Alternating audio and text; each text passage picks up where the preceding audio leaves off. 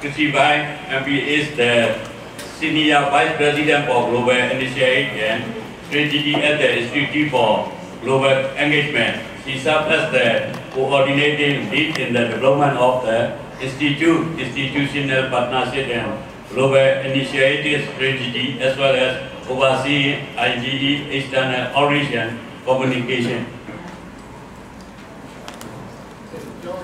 You have 50 minutes. Thank you. Thank you for reminding me. Greetings to all of you, and thank you for being here. I'm honored to be in the presence of such distinguished guests and experts on this most important topic. As was mentioned, I'm Christy Vines. I'm the Senior Vice President for Global Initiatives and Strategy at the Institute for Global Engagement, and am just proud and honored to serve as a co-convener with, alongside our partners, Archbishop Charles Bowen, the Venerable Sitagu Sayadaw, and our partners, Judson Research Center and the Myanmar Council of Churches. And this afternoon, after such a provocative dialogue and conversation earlier, I just want to follow that up. We're talking about peace, harmony, and coexistence, and we really can't do that without a discussion on the role of women, and especially women of faith in peace building. And so that is the topic that I'd like to address and discuss today. If we really are thinking about finding serious solutions and answers to some of our greatest conflicts and challenges, we really can't address that without thinking about and considering the role that women play in that issue, and to do it explicitly and intentionally, and thinking about it as a common problem or a common stakeholder as opposed to just a women's issue. I don't even have this in my notes, but I always am reminded that when we come to events like this, especially when we talk about issues of religion, as I look out into the audience, I'm usually met with the faces of men. And that's not a bad thing. But it is rare, but certainly improving to see the faces of women who are actively engaged in peace building around the world.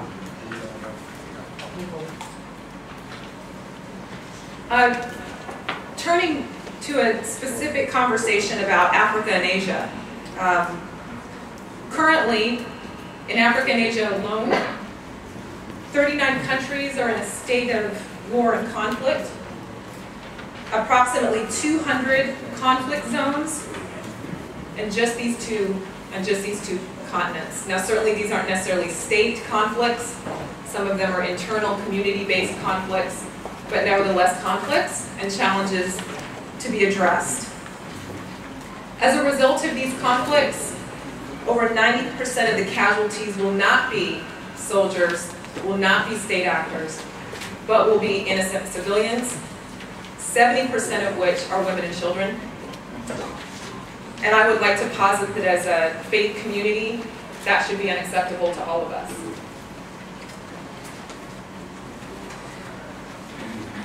I want to turn just to an initial conversation and discussion about the victims of conflict, especially women, who are often and in large part the greatest victims of conflict, but also a discussion that I myself heard and learned at a panel that I was on a couple of weeks ago. A fellow panelist who works on conflict issues in Africa made a very important point, the point of which was, in conflict, while death is often an inevitable outcome, women do die differently than men. And while men certainly die directly as a direct or indirect result of conflict, in large part, women die far more brutally, often with violent wounds and the evidence of anger, violence. It's not unheard of to find a woman lying dead with a spear from one end and out the other, or who have been murdered after already being brutally sodomized or raped. For those that escape death in conflict, we certainly know that by far women are trafficked far more in conflict, they're raped far more in conflict, and suffer at the hands of violent attacks far more often and regularly as a result of conflict and in conflict zones. So what has become clear, and even to the international community, is that no longer are soldiers the greatest victims of war. It's women, women and children who comprise the greatest victims. And so for that, we absolutely need to find solutions. We need to begin dialogue. We need to continue the conversation that's already happening at the international and national levels about how to protect women in conflict zones.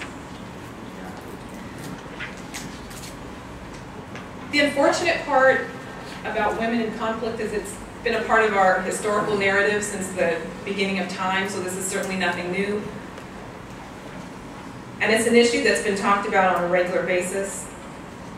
I'd like to use examples to talk about the role of women in peace building because I think it's far more interesting, it's far more relevant, and it certainly does a better job of talking about the role of women in peace building than I certainly can standing here and just talking to you. Because I believe the victims' voices are far more powerful than mine will ever be.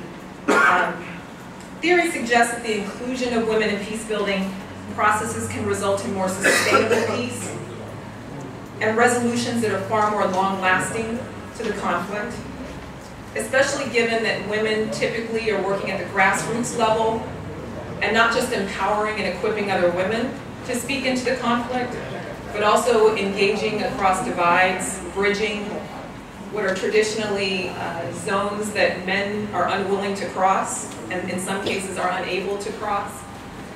So there is certainly an important role for women, and Somaliland is a great example of that.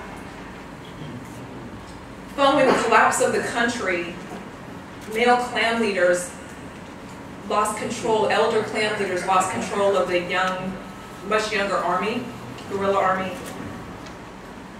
And as a result, it opened up a space for women that previously did not exist. So in that case, we found that at the core of solutions, at the core of dialogue, while the male clan leaders were just simply trying to get control of the situation, women were already working silently behind the scenes, trying to bring about a peace that would protect themselves, protect their families, but ultimately protect their countries.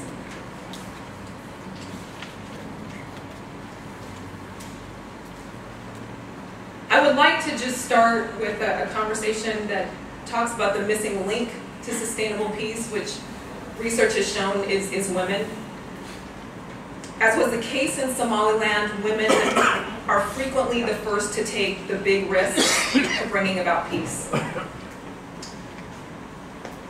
Women's peace-building efforts, while tending to have that grassroots approach, also, it's really the spaces that women work which provide them with a unique access and opportunity to start conversations to end the conflict.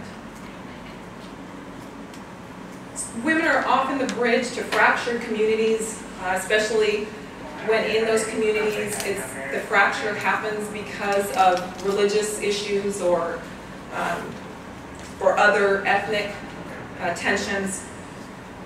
Women are typically outside of the politics of those conflicts and those tensions, and so are able to start dialoguing with the other women across the aisle far earlier than men traditionally can. The peace process usually begins before most of those in political power and those who are engaging in the conflict even know it's happening. And oftentimes, it's the women silently speaking into the issue, whether it's in the public square, in their markets as they go out, but also in their homes behind closed doors with their husbands, that can catalyze initial dialogue and conversations about peace in a way that is very different than traditional peace-building efforts.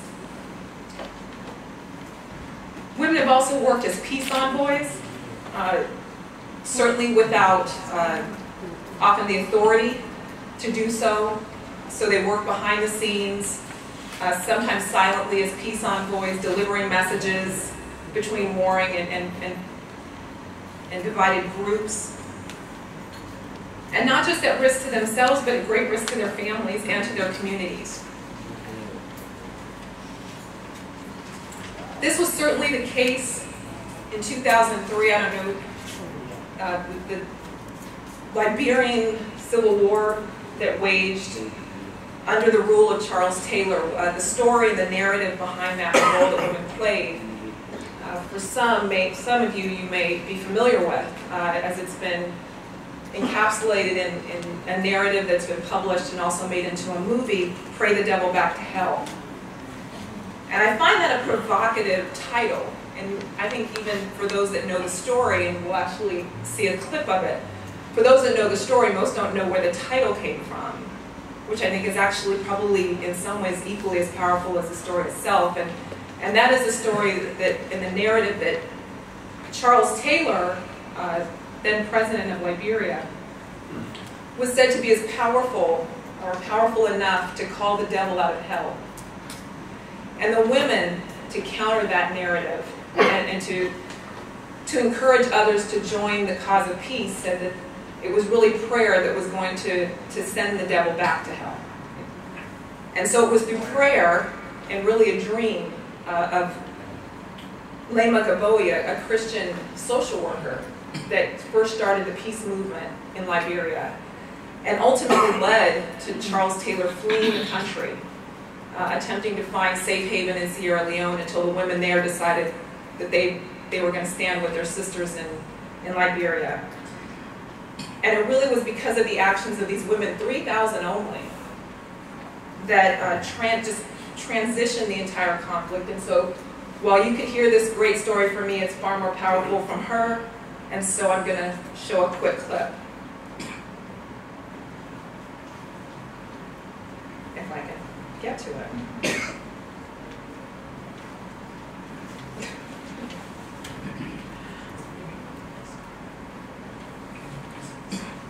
There we go.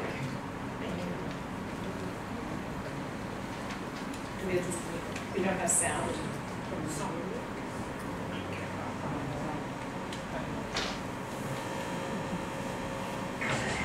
April 1st, 2003, I'm sitting in my house, leg up. Actually, I had a bit of malaria.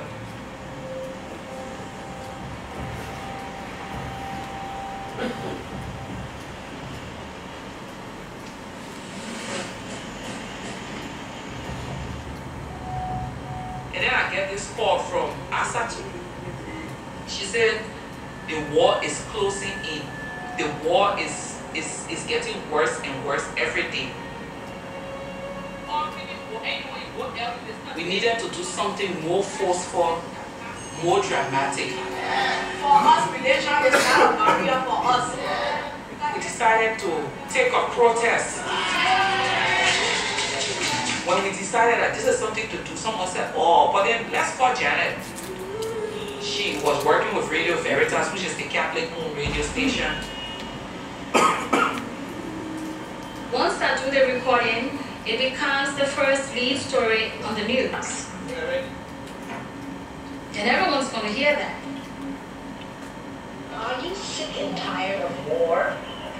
Come join a festival rally organized by women of Liberia. It was like, listen out to what we want to do next. This Saturday at 6 opposite the Missionary. We went back to the Bible. We saw what Esther did for her people. That she went inside clothes and ashes, saying, I mean it.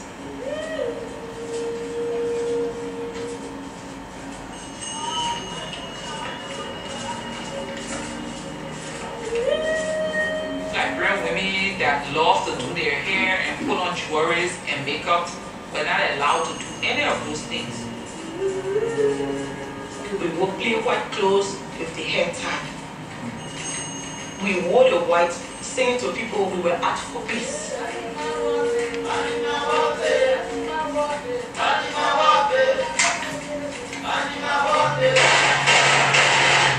We are determined and nobody gonna deter us.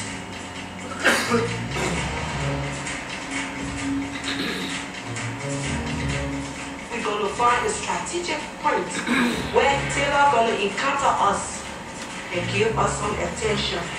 And this is how we decided to sit at the fish market every day.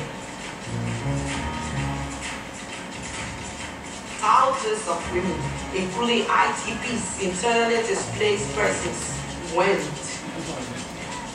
It was the first time in our history in Liberia where Muslim women and Christian women were coming together.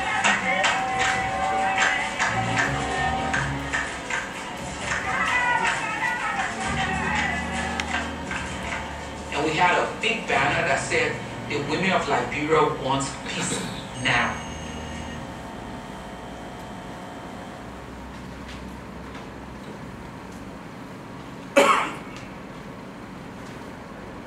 For those that don't know that story and don't know about Lema, and she actually won the Nobel Prize for the work "Pray the Devil Back to Hell."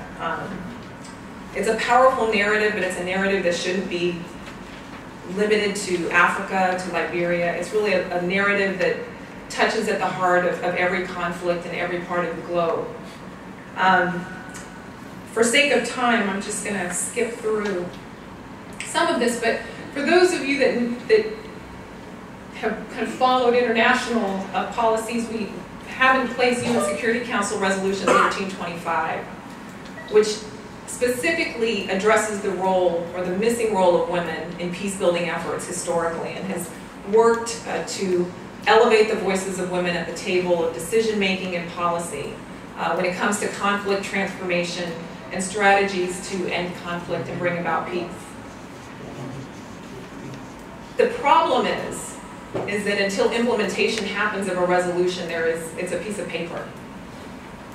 And so where that has failed and where I think opportunity exists, and I think opportunity exists here in Burma, is to actually take the mandate of elevating women's voices, bringing them to the table of decision making, and not simply because they're women, and not simply because women are half of the population, and half of the population that believe in a faith, or don't, or no faith at all, but they're half.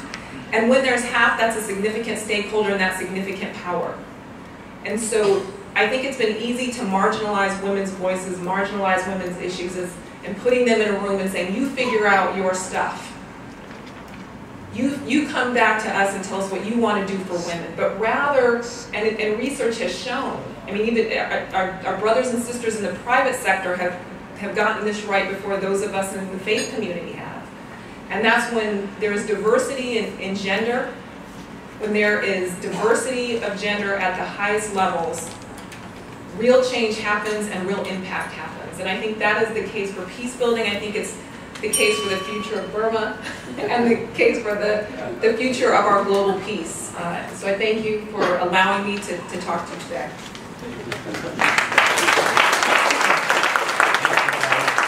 Amina Rasul, Panado from